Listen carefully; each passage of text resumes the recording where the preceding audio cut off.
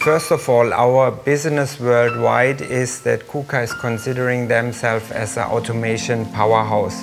That means they do not simply supply robots to the market and service them and give training, but they see themselves as a full solution provider, making complete automation lines for the automotive industry, selling solutions for consumer and electronics. Today, I think Thailand will be one of the hubs for ASEAN and for the full region, and that it is a very important place for manufacturers to be there. So we assume that automation will also play a major role to allow manufacturers to produce very efficient and also to change their business model and utilize Thailand as a manufacturing hub. But in the moment, I think a very good reference if I compare Thailand and the other market of KUKA. In ASEAN, Thailand is very good.